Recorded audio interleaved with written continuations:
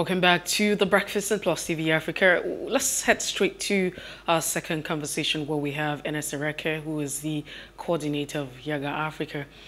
He's on standby. He joins us in no time. The Senate has rejected a bill by President Muhammad Buhari seeking the amendment of Section 84, subsection 12 of the Electoral Act. Section 84, subsection 12 prevents political office holders from contesting for elections from the party primary level without resigning. The bill had scaled the first reading on Tuesday, despite court order barring Senate from acting on it. The request was rejected by Senator Yahya Abdullahi, who led the debate for the second reading of the bill on Wednesday. The senator kicked against it and voted no when it put to voice vote by the president of the Senate, Ahmed Lawan.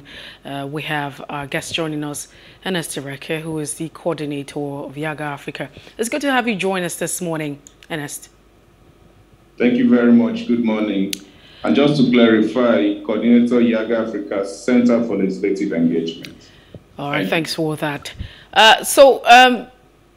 Let's get your thoughts on this one. Did this come to you as a surprise, looking at the fact that over time, the Ninth Assembly has been described as a rubber stamp?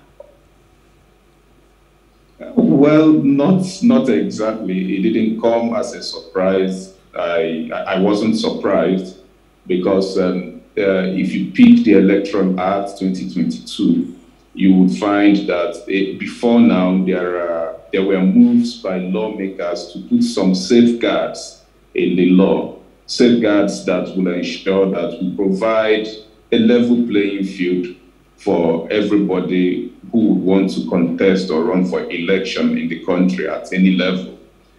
One of those safeguards initially was when the lawmakers provided in the law that in the bill then that nomination of candidates would only be through the direct primary method. Now that was a safeguard they tried to put there because over time governors have been accused of hijacking delegates through delegates in the indirect primaries method. Now eventually that didn't work out, but there was another safeguard where you try to ensure that you prevent, as you read out in Section 84 sub 12, that political appointees do not contest primaries if they are still holding offices or they do not serve as delegates, to vote in congresses and conventions of political parties. So that's a safeguard put there to ensure, one, that there is a level playing field for everybody. Then two, also equally as part of ensuring a level playing field, to ensure that the executive, for instance, there are two issues in that subsection. One is that if you're a political appointee, you cannot be a voting delegate in a congress or a convention.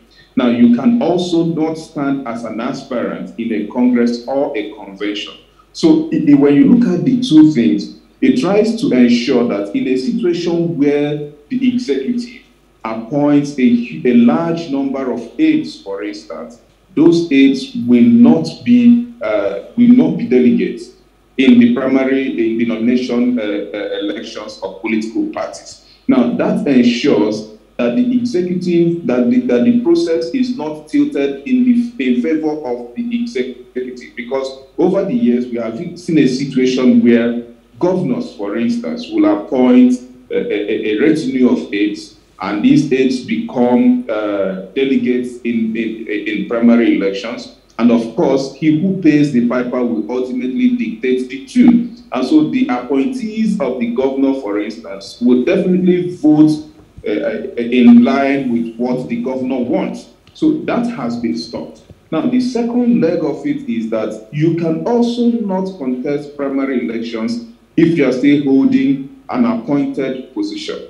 Now, that also is to ensure that the privileges attached to those offices that could tilt the convention or the congress in your favor are taken away from you, so that everybody who participates there has a sense of, has this feeling that it has been a fair and free process. So in a way, it is to ensure that internally within the runnings of political parties, that the field is made level for everybody within, within the party, to have a sense, or this sense of justice being done, fairness, this sense of fairness in the nomination process. All right, Ernest, Ereke, YIAGA Africa, and yourself, in as far as the what you do with that organization is concerned, I'm sure you have been engaging with legislators and also with Nigerians on this legislative process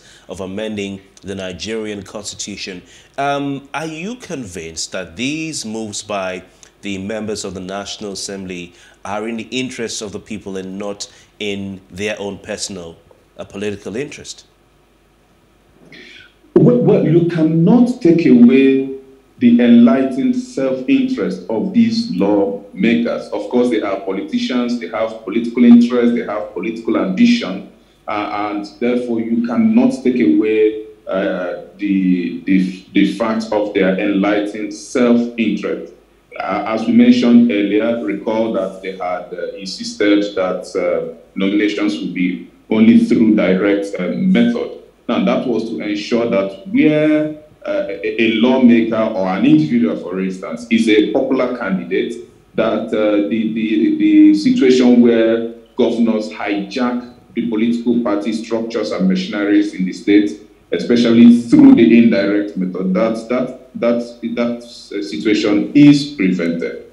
And so while others may benefit from it, I also feel that there is this idea of this enlightened self-interest to ensure that lawmakers also, as politicians themselves, equally protect themselves. But I also believe that there is a larger picture to this, aside from the enlightened self-interest of the lawmakers themselves. Yes, some may see it as a way of trying to protect themselves and their political interests and ambitions.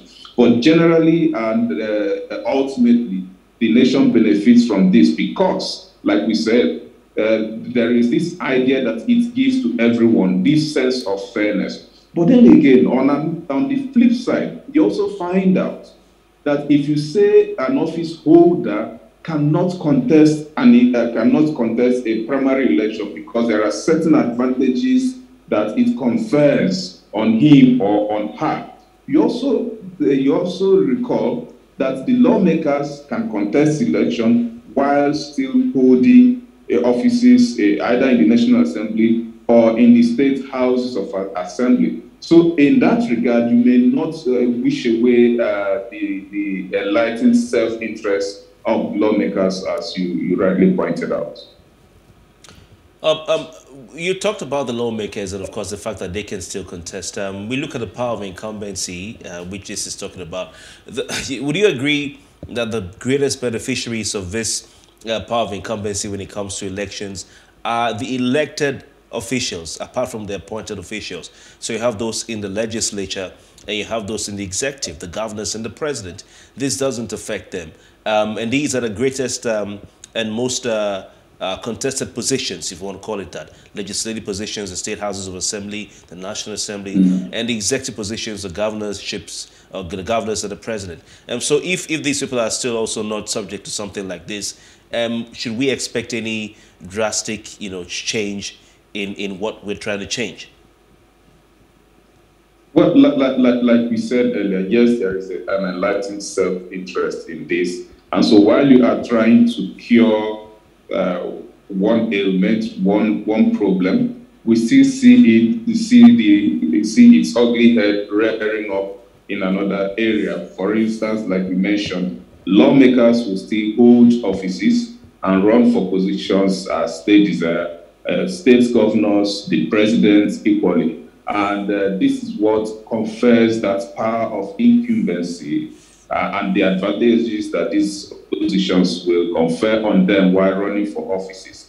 And so you haven't ultimately, cured this problem of conferring undue advantages on political office holders.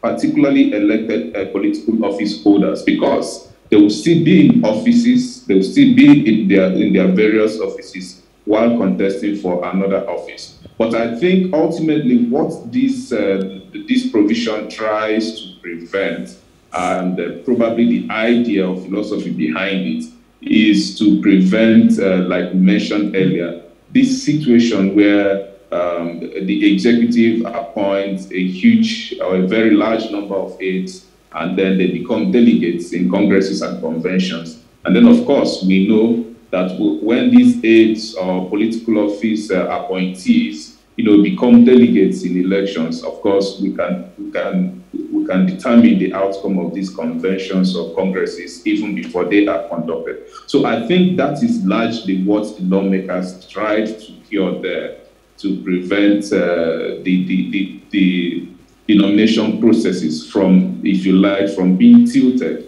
in the advantage of the executive. But if it is about power of incumbency, the power of incumbency still remains, and the undue advantages it confers on political office holders, elected political office holders, will still be there with us for a very long time.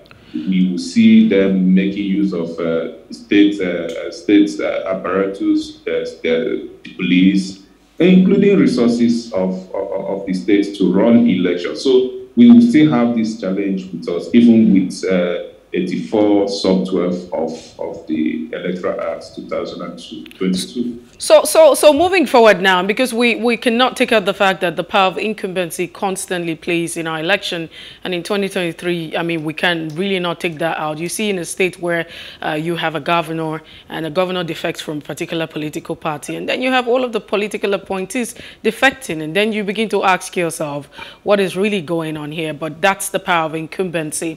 So do we need to look at having new legislation, or what do we need to do to begin to curb the excesses? Because at the end of the day, it is entirely not a fair play for democracy.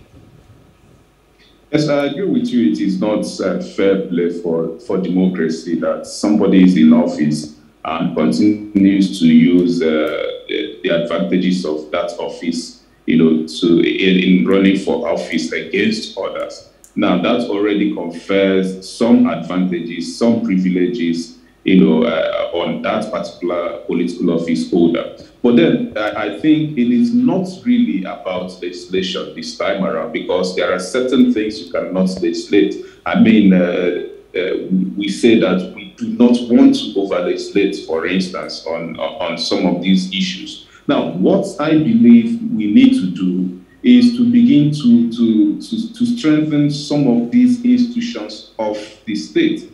If we strengthen the institutions of the state so that they realize that, for instance, if the security forces and agencies realize that they exist for the benefits of Nigerians and Nigeria, and not to a particular regime or to a particular individual, then we may begin to cure some of these challenges. For instance, you recall that even as President of the United States of America, Donald Trump kept complaining that state institutions were witch hunting him.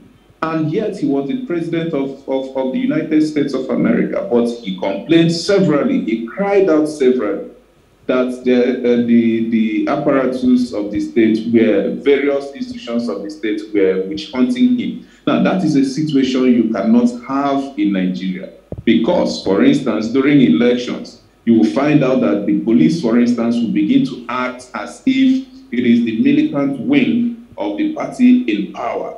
Now, that shouldn't be the case. Now, so what we need is really not about legislation any longer, because I think the laws of the land are clear. What we need is to begin to find a way of strengthening these institutions and then winning them away from, from this attachment to regimes and individuals. And so if we ensure that these institutions are independent, if we ensure that they see themselves as institutions of the states and not as institutions of individuals or political parties, then we can conduct elections without fearing that the security agencies, for instance, will act in a way that will confer advantages on any individual or any political party in power. Now, that is the way I think we should go in order to ensure that we level the field for everybody who wants to contest election in the country. Ereke, very quickly, because we're out of time, we have the Electoral Act as amended, we have the INEC guidelines, but we also have the Constitution of the Federal Republic of Nigeria. And the Constitution of the Federal Republic of Nigeria is clear on the requirements for contesting public office at various levels. You look at Section 65, Section 106, Section 131, Section 177, and so on and so forth, Section 182. Isn't there a possibility that any Nigerian can challenge this INEC, this Electoral Act amendment in court and say, see, you can't deny me of my rights to contest the election as a citizen of Nigeria who qualifies simply because I hold a political office? Because the Constitution says I have a right. And anything that goes against the Constitution is null and void. So very quickly, in a sentence or two, because we have to time, what do you say to this? Yes, I agree with you, and I'm looking forward to the litigations that will come up as far as Section 84, Sub 12 of the Electoral Act 2022 is concerned, because some persons, just as you have said, and it was on this basis that the President asked the National Assembly, to amend that particular provision, that it's at variance with constitutional provision, which requires a minimum of, I think, about 30 or 35 days for a political appointee to resign his or her position before he or she can run for a particular office. Okay. So it will be interesting to find out what the judiciary will do with that particular we have to go. section of the Electoral Act. We have to go. Thank you very much, Ernest Ereke of YIAGA Africa. We appreciate your time. And that's so much you can take on the breakfast this morning on Plus TV Africa. Mercy, it's been quite an interesting one so far. And of course, we'll return tomorrow on this program, same time. Ernest, okay, thank you very much for your time. Thank you so much for being part of the show. And well, that's it. If you missed out on any part of the conversation, it's all right to follow us on Facebook, Twitter, and Instagram, and do subscribe to our YouTube channel. It's at Plus TV Africa and Plus TV Africa Lifestyle. I am Mercy Boko, and see you tomorrow. And I'm Kofi Patel. See you tomorrow. Good morning.